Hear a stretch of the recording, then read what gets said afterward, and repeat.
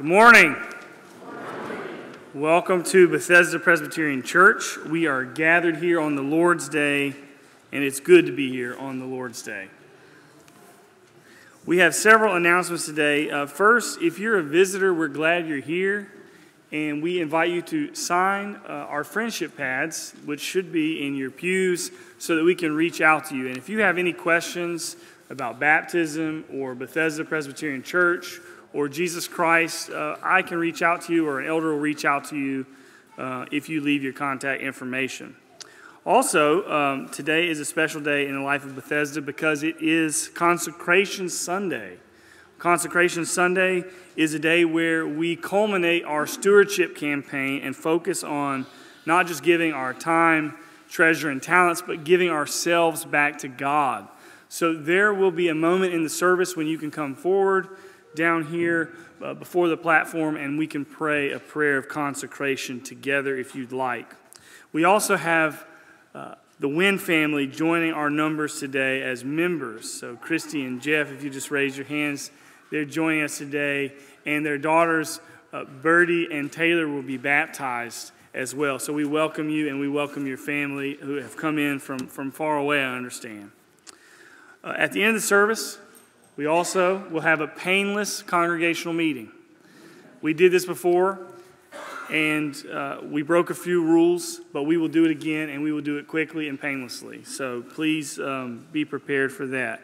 If you intend to nominate somebody to be elected to be on the nominating committee, make sure you ask them so that they're not surprised when we have the congregational meeting. A good time to have done this will have been maybe a couple weeks ago. But if you haven't, you can do it during the passing of the peace. Now, if you nominate a lot of people, we're going to be here voting. So just remember that. Also, tonight, we have a community service, an ecumenical service with Page Memorial. They will be coming here. I'll be presiding, but their pastor, Eric Joyce, will be preaching here at Bethesda. So please come tonight at 5, and we will be worshiping with the Methodist Church, a community Thanksgiving service. I told him not to preach so long. So, just so you know, I told him to preach shorter. Also, we have a deacons meeting today at 2, and we have a session meeting today at 3 before that service. So deacons meet at 2, the session will meet at 3. Also, announcements are not over. Pending the session's approval, I will have morning prayer on Wednesdays at 9 a.m. in the sanctuary throughout Advent. So if you're interested, we will do that Wednesday at 9 here in the sanctuary throughout Advent. Also, there is an Advent devotional study taking place. Betty Pope, I believe Betty's here today. Will you raise your hand? She is continuing an Advent study, and I believe she'd be happy if you would jump in if you did not make the last one. There is a Bible and Church in Israel study, which will be also on November 28th at 6 p.m. if you're interested. And also, next week, we will have a very different service. The presbytery will be coming, and Tommy Miller, Lee Miller's son, Lee is back here, he will be ordained here during our regular worship service with former pastor Reverend Hudson preaching. So not David, but Sue will be preaching for Tommy's service. There's one more announcement. Janet, please. Thanksgiving Day, we're doing our meal in the upstairs. We have kitchen for 350 people. If you know people that need to eat, want to eat, or you'd like to come, you are certainly welcome. We still need people to sign up and cook turkeys and potatoes, white potatoes or sweet potatoes. There is a sign-up sheet. You can do this, and you have to sign up. Let Julie know. We just need a few. Today is the day to pick up your turkey so you can get it thawed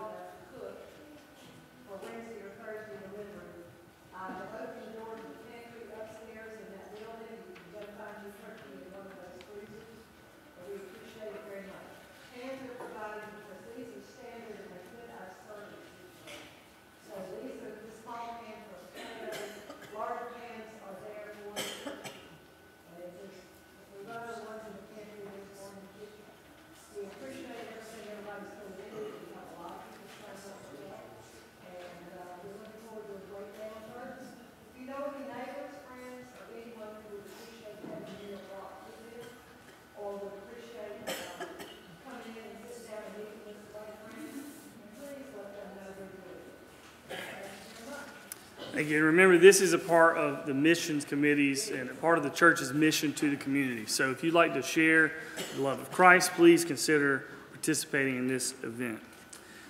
If there are no more announcements, let's worship the Lord. The Lord be with you.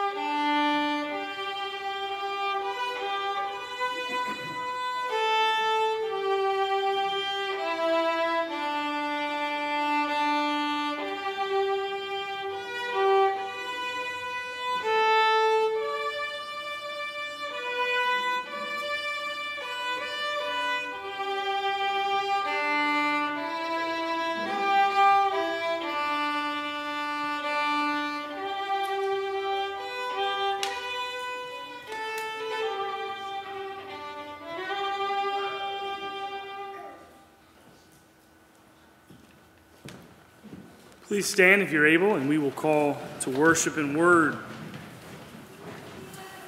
O Lord, blessed are you, the God of our ancestor Israel. Both riches and honor come from you, and you rule over all. Joyfully we offer you thanks and praise. In your hand are power and might to make great and to give strength to all. Joyfully we praise your glorious name. But who am I to be able to offer willingly?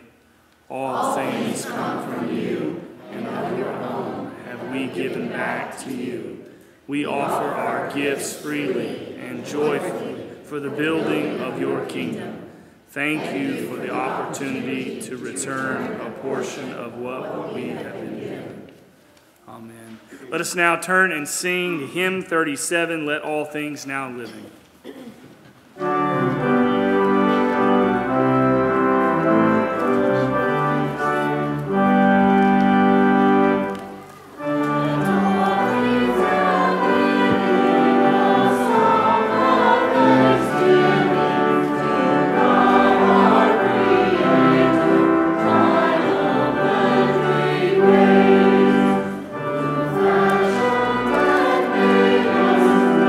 Protect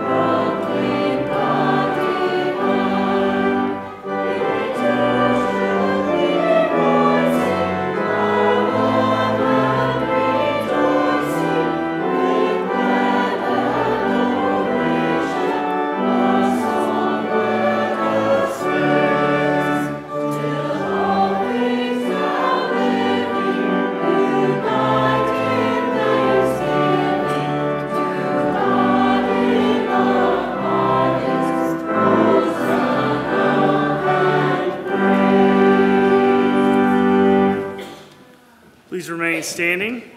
Holy Scripture tells us that God so loved us, he put forward his Son as a sacrifice for our sins, once and for all on the cross. And on our part, it tells us also that the sacrifice acceptable to God is a broken and contrite heart and spirit. So as we pray the prayer of confession today, I invite you to let the love of God break your heart. Let us pray. Forgive us, O Lord, for when our faith has not been lively, our hearts inattentive, and our love impure. Forgive us, O Lord, for overlooking our baptism, forgetting divine promises, and quelling the Spirit you graciously send. Help us, Lord, to believe in the great promises, to seek your will for our lives, and through your Spirit, reconsecrate us to yourself. In the name of Christ, amen. Hear the good news of Jesus Christ. Christ came into the world to save sinners. Christ has died for us. He's risen for us. He reigns over us, and he prays for us. In Jesus' name, you are forgiven. Be at peace. And all God's people said, amen. We will pass the peace after the baptism today. So hold the peace for now. Let us sing.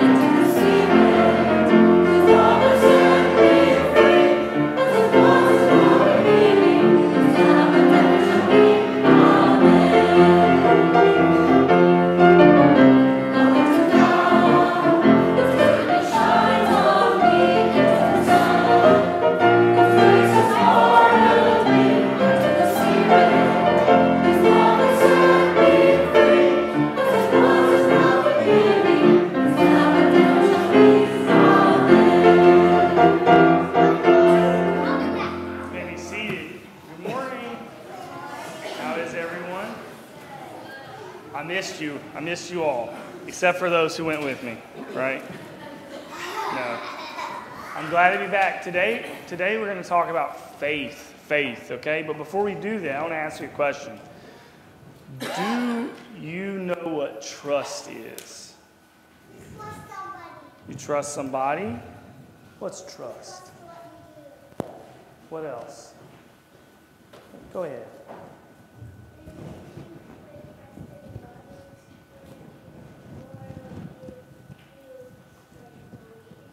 You believe in something or someone? Go ahead. To have faith in someone, yes. Or something. Go ahead.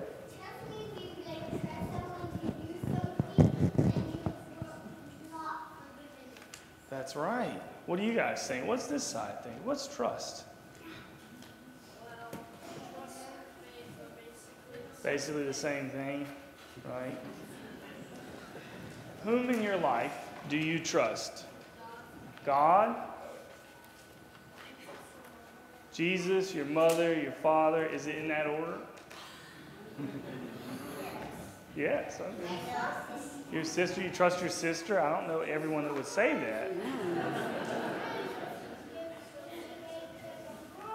That's right. If you make a promise, someone makes a promise you can't break it, you have to trust it. Go ahead. Yeah. What do you think? Whom do you trust? What about a teacher? Do you trust your teachers? What about your pastor? I hope so. You trust the pastor? That's good. Thank you. But yeah, go ahead. What did you want to say? Your little brother? What about him?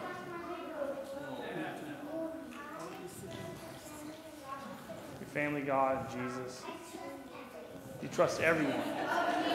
Oh, okay. We're going to...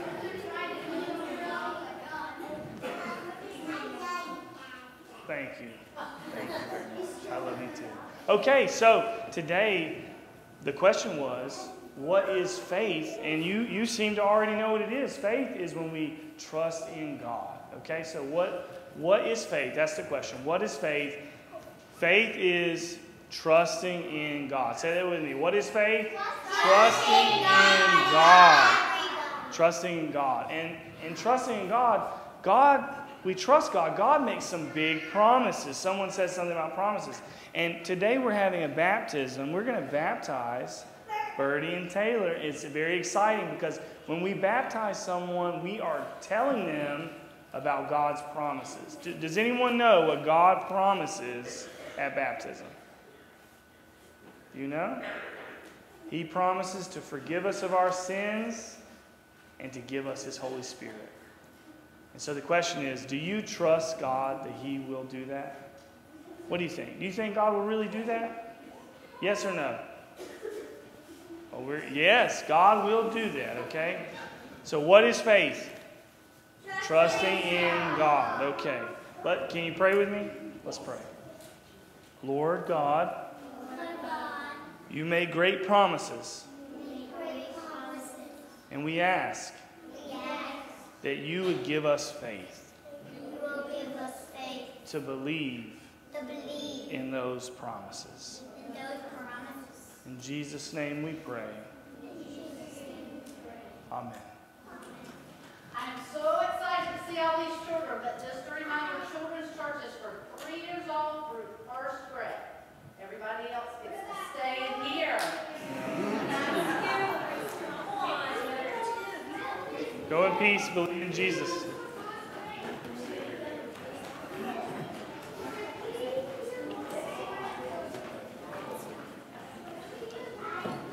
After the baptism, they are welcome to go.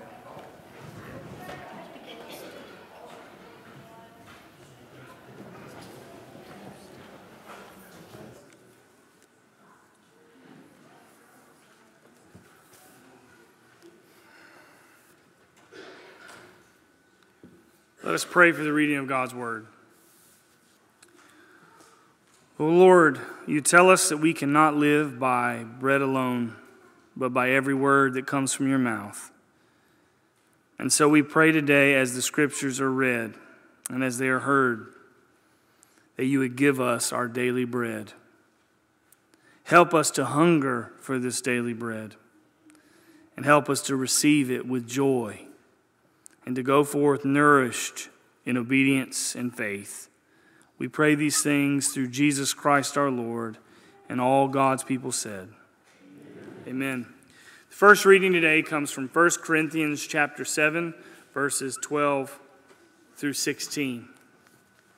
1 Corinthians chapter 7, verses 12 through 16.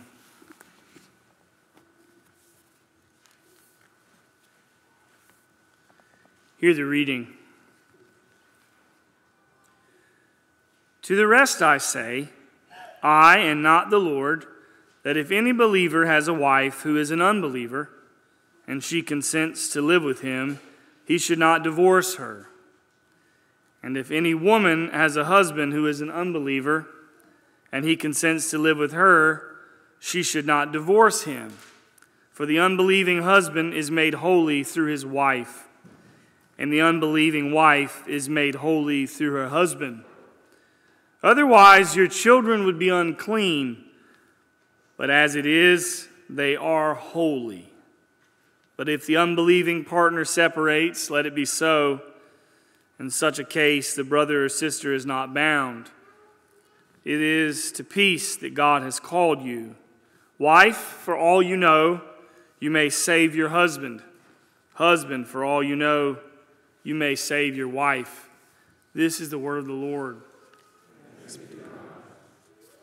The next reading is 2 Timothy chapter 1, verses 1 through 7.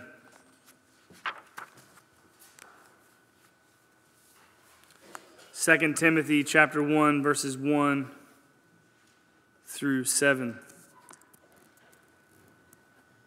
Hear the reading. Paul, an apostle of Christ Jesus, by the will of God, for the sake of the promise of life that is in Christ Jesus. To Timothy, my beloved child, grace, mercy, and peace from God the Father and Christ Jesus our Lord.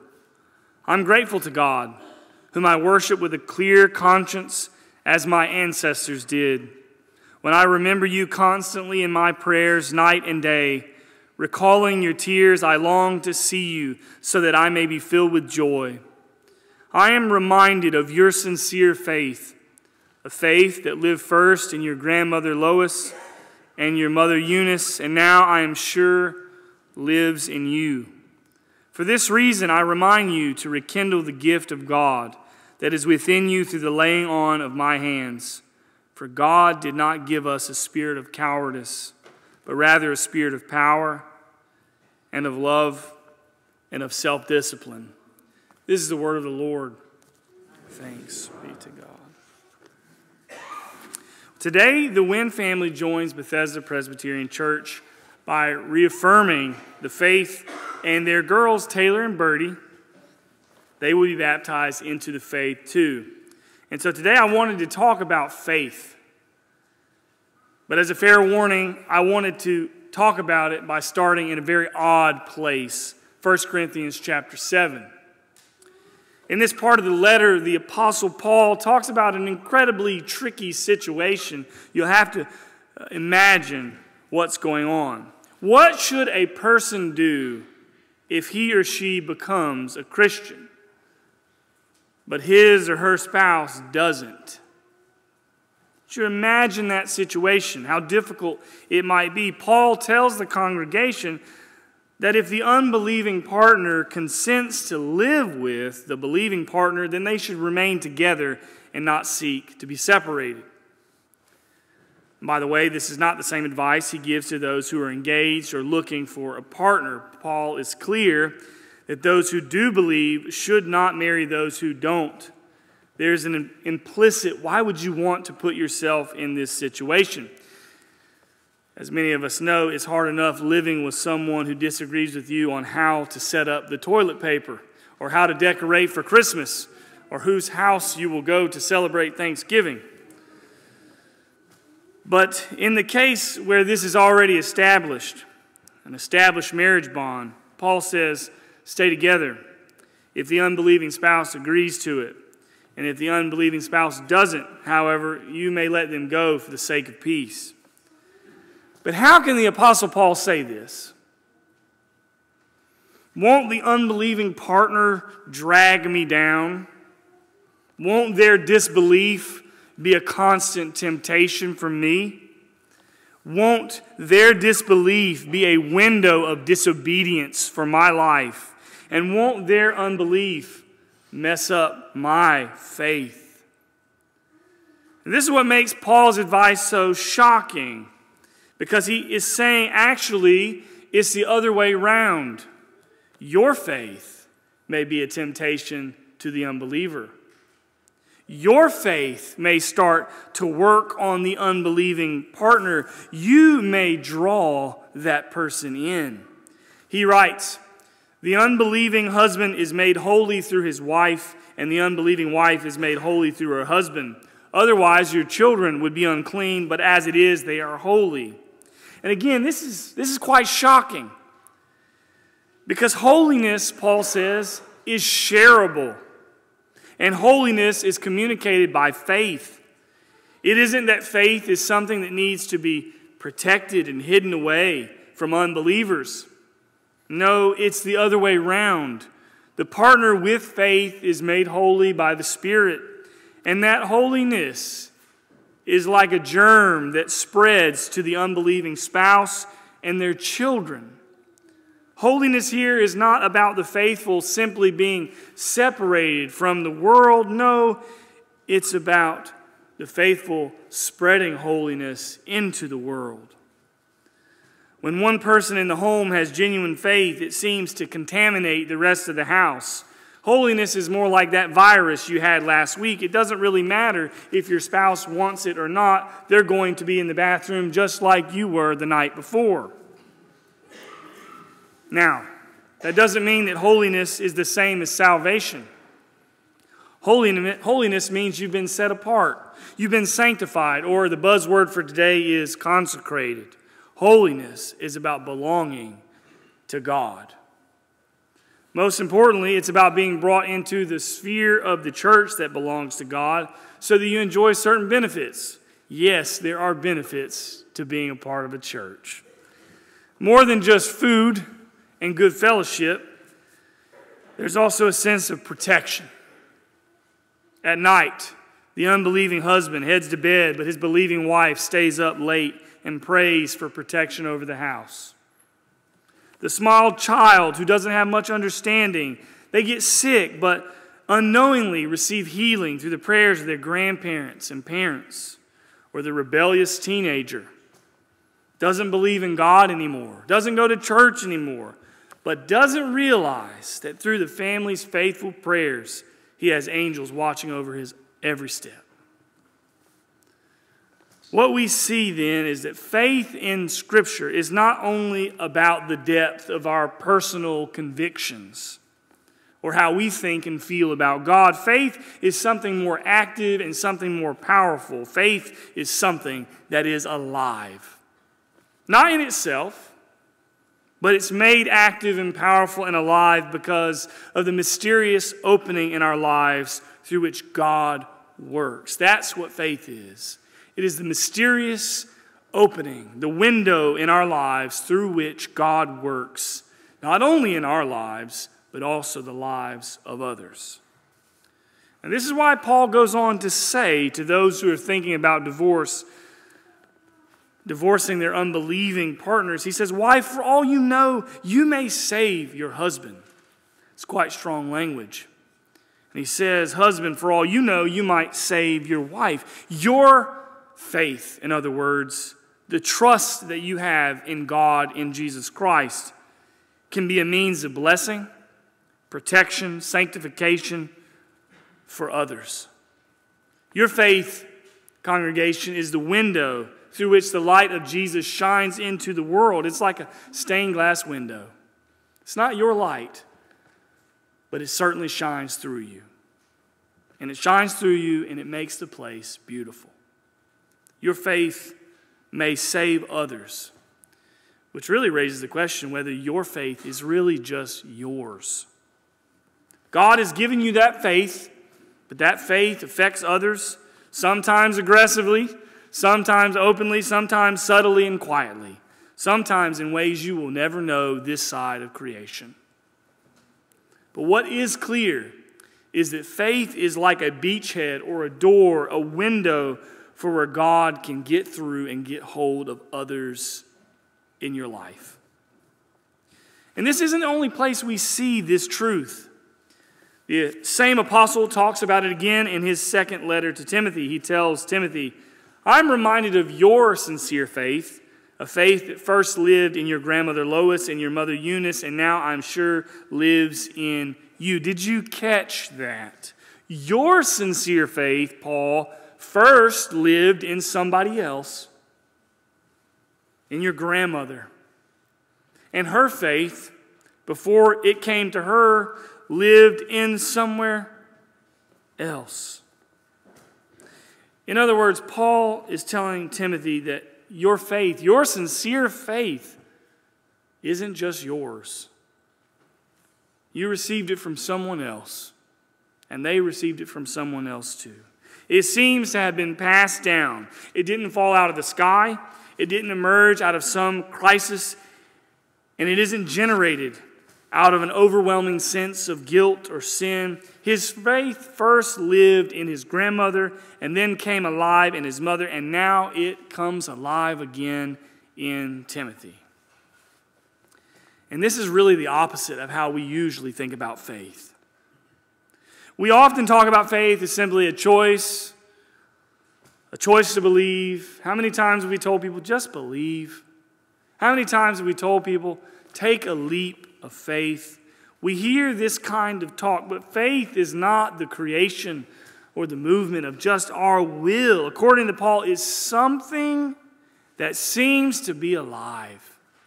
And it's on the move, and it's spreading. It's something that inhabits the life of others. And somehow we come into contact with it. And it starts to rub off on us. And then sometimes by the grace of God, it sinks in and it gets under our skin and into our heart. And it becomes our own faith. Sort of. Now, this is all helpful to keep in mind when we're baptizing little children. Because we're not baptizing them for the depth of their convictions or the knowledge about Jesus Christ, sin, and the life of the world to come. I did not pull Birdie and Taylor aside and evaluate them and examine how rich their theology was. Though children might surprise us. We're not baptizing them because of the robustness of their own personal faith. We are baptizing them into the faith. We are baptizing them into the faith.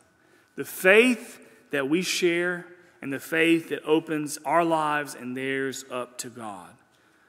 This is the same faith, the very same faith that Jesus Christ had when he prayed in the garden, "Not my will, but yours be done." This is the same faith that he had when he endured all those accusations and judgments and mockings and suffering. And when he was crucified, this was the faith that got him through.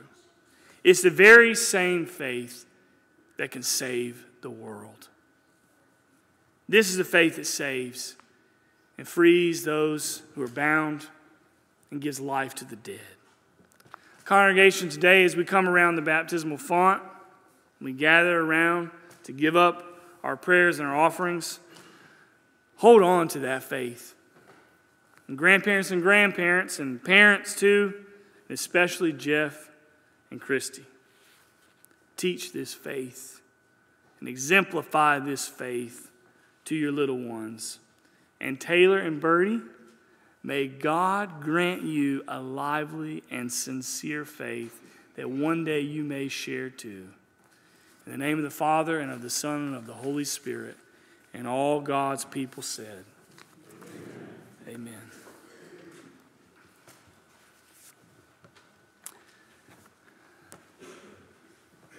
This time, we will have some baptisms and some reaffirmations of faith. Whom does the session recommend to join the church through reaffirmation of faith and to be baptized today? Jeff and Christi Wynn for leadership, and then Taylor and Birdie Wynn for baptism. All right. Come on up. If you'll stand over here for me. Hear the words of our Lord Jesus Christ. All authority in heaven and on earth has been given to me. Go therefore and make disciples of all nations, baptizing them in the name of the Father and of the Son and of the Holy Spirit, and teaching them to obey everything that I've commanded you. And remember, I am with you always to the end of the age. Scripture also says, as many of you were baptized into Christ, have clothed yourself with Christ. There is no longer Jew or Greek. There is no longer slave or free. There is no longer male and female, for all of you are one in Christ Jesus. And obeying the word of our Lord Jesus and confident and trusting in his promises, we baptize those whom God has called. In baptism, God claims us and seals us to show that we belong to God. God frees us from sin and death and unites us to Jesus Christ in his death and resurrection. By water and the Holy Spirit, we are made members of the church, the body of Christ, and joined to Christ's ministry of love, peace, and justice. Let us remember with joy our own baptism as we celebrate this sacrament today. Jeff and Christi, do you wish for your children to be baptized? Taylor, do you wish to be baptized? Birdie, would you like to be baptized?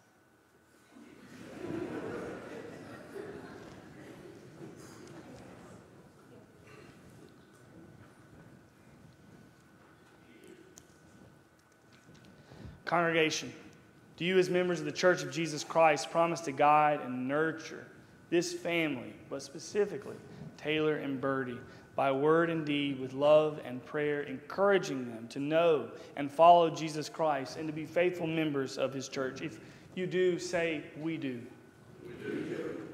Now together we will profess our faith. They are reaffirming the baptismal covenant as they say this creed together. Let us affirm our faith by reciting the Apostles' Creed. Please stand with me. I believe in God the Father Almighty, maker of heaven and earth. I believe in Jesus Christ, his only Son, our Lord, who was conceived by the Holy Spirit, born of the Virgin Mary. He suffered under Pontius Pilate, was crucified, died, and was buried. He descended into hell. The third day he rose again from the dead. He ascended into heaven and is seated at the right hand of God the Father Almighty. From there he will come to judge the living and the dead. I believe in the Holy Spirit, the Holy Catholic Church, the communion of saints, the forgiveness of sins, the resurrection of the body, and the life everlasting. Amen. You may be seated. As God embraces you with this covenant, I ask you to reject sin, profess your faith in Jesus Christ, and to confess the faith of the church, the faith in which we're baptized. You've confessed that faith. Now we will renounce evil in the world. Trusting in the gracious mercy of God, do you turn from the ways of sin and renounce evil and its power in the world? If you do, say, I do. Do you turn to Jesus Christ and accept him as your Lord and Savior, trusting in his grace and love? If you do, say, I do. And will you be Christ's faithful disciple, obeying his word and showing his love? If you will, say, I will with God's help. Will you be a faithful member of this congregation? Share in its worship and ministry through your prayers and gifts, your study and service, and so fulfill your calling to be a disciple of Jesus Christ. If you will, say, I will with God's help. Amen. Let us pray. The Lord be with you. Let us give thanks to the Lord our God. It is right to give our thanks and praise. We thank you, eternal God, for you nourish and sustain all living things by the gift of water. In the beginning of time, your Spirit moved over the watery chaos, calling forth order and life. And in the time of Noah, you destroyed evil by the waters of the flood. You led Israel out of slavery through the waters of the sea and into the freedom of the promised land. In the waters of the Jordan, Jesus was baptized by John and anointed with your Spirit. And by the baptism of his own death and resurrection, Christ has set us free from sin and death and opened up the way of eternal life. We thank you, O God, for the water of baptism. In it we are buried with Christ and his death. And for through it we are raised to share in the resurrection by the power of the Holy Spirit. So send your Spirit to move over this water, that it may be a fountain of all deliverance and rebirth. And pour out your Holy Spirit upon these, that they may have the power to do your will, continue forever in the risen life of Christ. To you, Father, Son, and Holy Spirit, one God, be all praise, honor, and glory now and forever. And all God's people said, Amen. Taylor, you stand right here. Taylor, I baptize you in the name of the Father, and of the Son, and of the Holy Spirit. And all God's people said, Amen. Amen. Here you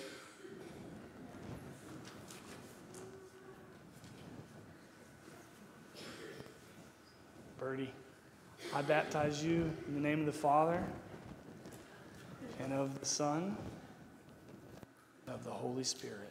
And all God's people said, Amen.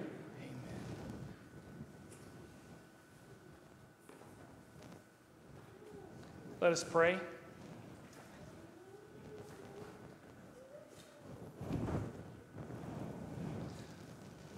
O Lord, uphold Birdie and Taylor by your Holy Spirit, and give them both the spirit of wisdom and understanding, the spirit of counsel and might, the spirit of the knowledge and the fear of the Lord, the spirit of joy in your presence both now and forever. And defend them, O Lord, with your heavenly grace. And all God's people said, Amen. You are a child of the covenant. You are a child of the covenant. Amen. Now that they've been sealed with the cross and baptized in the name of the Father, Son, and Holy Spirit, we welcome them to Bethesda Presbyterian Church, but also the Apostolic and Catholic Church. Please welcome them.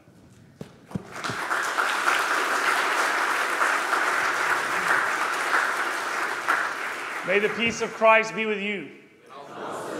At this time, you are welcome to pass the peace, especially bring the peace to the Wynn family. Peace. You did great. Peace. Peace, brother. Peace.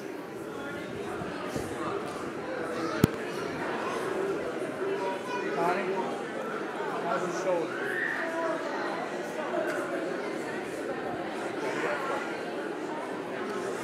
Peace. Good to see you.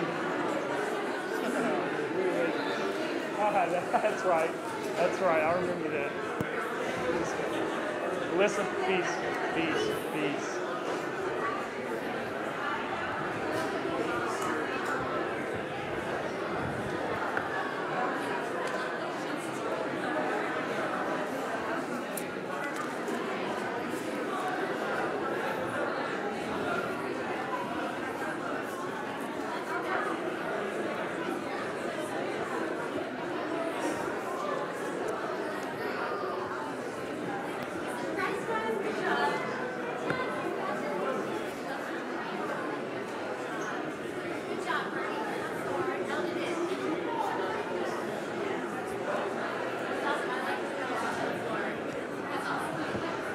Not letting up on you, I know.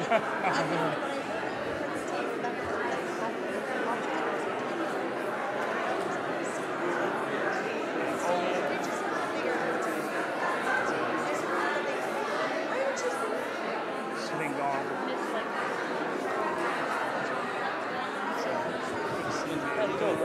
I forgot about it. I'm glad to be back. Thank you. We should grab coffee one day or something. I know you gotta watch the girls. Or you can just come over and even after that, the kids can watch it. Oh, we can do tea, coffee, wine, anything. Okay, let's sit with Mommy. She should be over here. You see her?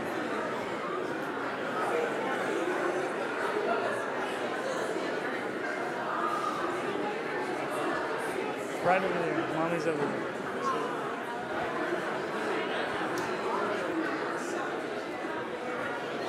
Yeah. What? Okay. And we would typically do some of these after service too. And we have certificates we want you to sign. And also you can sign some of those certificates too. Thank you.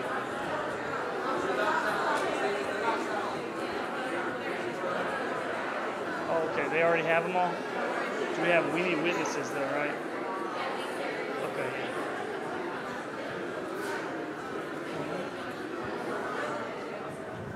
All right. Please be seated. Please be seated.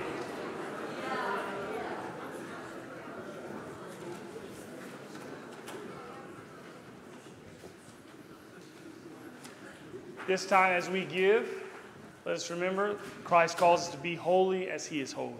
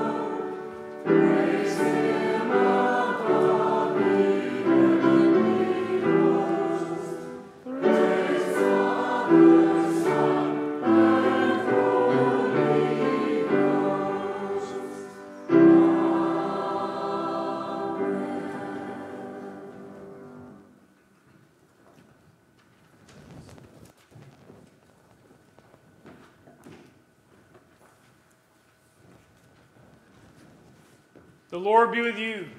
And also with you. Lift up your hearts. We lift them to the Lord. Let's give thanks to the Lord our God. It is right to give our thanks and praise. Since this is Consecration Sunday, we'll be doing things a bit different than we normally do. If you would like to come forward and stand around the baptism before the holy table today and reconsecrate yourself through prayer, we invite you now to come forward. Don't be nervous.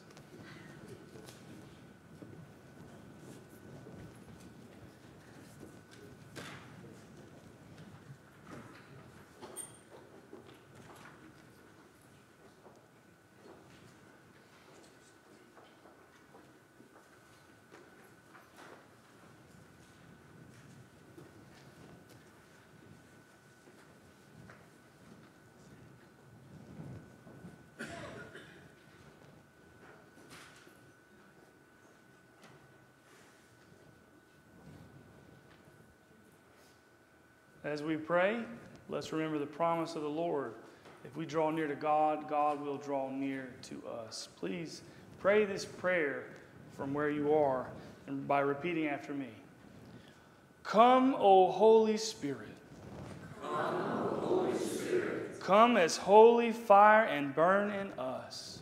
Come as holy fire and burn in us. Come as holy wind. Come as holy wind. And cleanse us within. And cleanse us within. Come as holy light.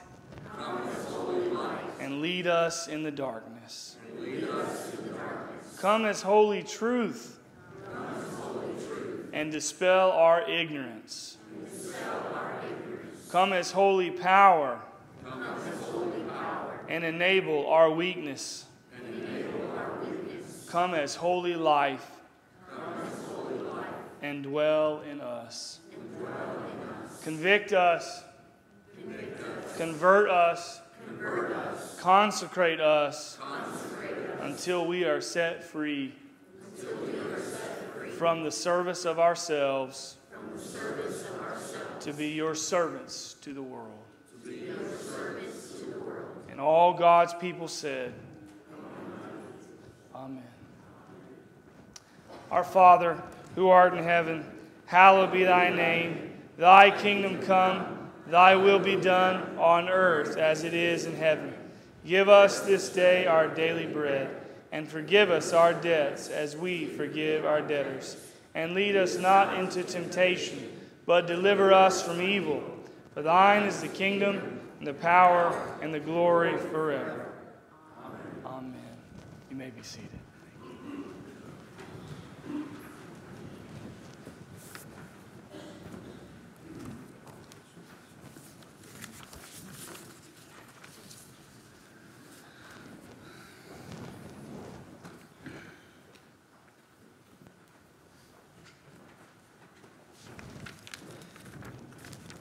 At this time, we will have a congregational meeting to elect representatives to the nominating committee. The nominating committee considers and puts forward a slate of elders and deacons, and in our case at Bethesda also members of the preschool board. And they do this on behalf of the congregation for the congregation's consideration at a later date. If you're a member, you're entitled to vote and to nominate today. If you're not a member, you're entitled to enjoy this very quick process. Last time we did this, we elected 2 representatives who were not allowed to be elected because they were on the session and a part of the diaconate. So today we are going to fix that. Mr. Clerk, I do believe we have a quorum. Okay, so let us open with prayer. Oh Lord, we thank you that you've called us to this place. We ask you to give us wisdom and discernment as we prepare this nominating committee for the life of the church. Guide us, give us strength and grace, and help us to be expedient. In the name of Christ we pray, and all God's people said. Amen. So far we have Janet Peel, Kay Mack, Carolyn Moore, Leslie, where are you? You're also here. And Alan White and Trinity Anderson, representing the youth, to compose the committee. But we need 2 more members at large who are not on the diaconate or a part of the session to be on this nominating committee. So now the floor is open for nominations.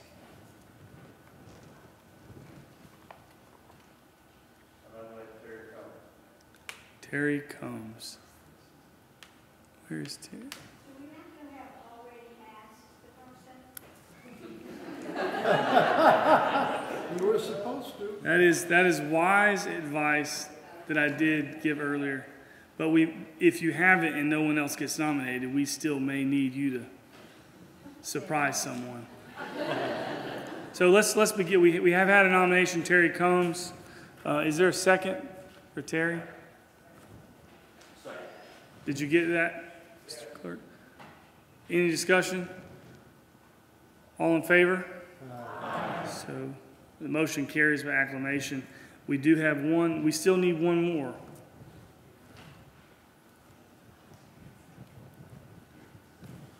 Oh. Nominate Pat McLaughlin. Pat McLaughlin. Where's Pat? You willing to serve? Yes. Okay. Is there a second? Second. All in favor? Aye. Any nays? Okay. The motion carries. So we have Pat McLaughlin as well as Terry Combs who have been nominated to be on the nominating committee. Do we have any more nominations? Seeing that there are no more nominations, let's have a motion to... I move the nominations be closed. And to accept. And to accept those who have been nominated. Thank you. Is there any discussion? Is there a second on this? Second. So we have a second back here. Willis has seconded it. All in favor?